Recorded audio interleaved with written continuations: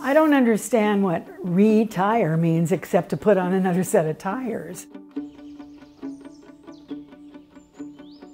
This is a big honeysuckle that goes up and over. This is a rhubarb right behind you.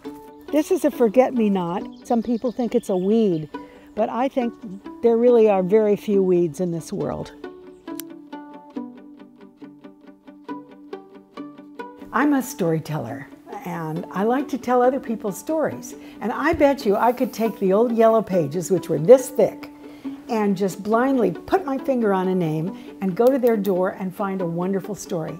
This is a hippie garden. Vegetables are mixed in with flowers. This was weighed down by a bear last night. It was a gorgeous thing. But when the microphone comes back to you and somebody wants to interview you, it's like, no, let's turn the mic back here because I know it's much more interesting.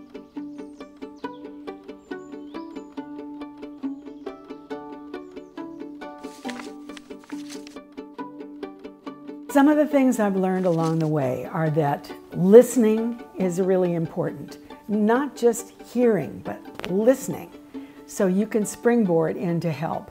Another thing I've learned is that service is the most important thing in the world. If you can serve, you're doing something big, even in a small way.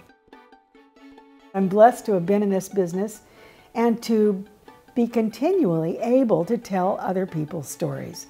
That makes me happy.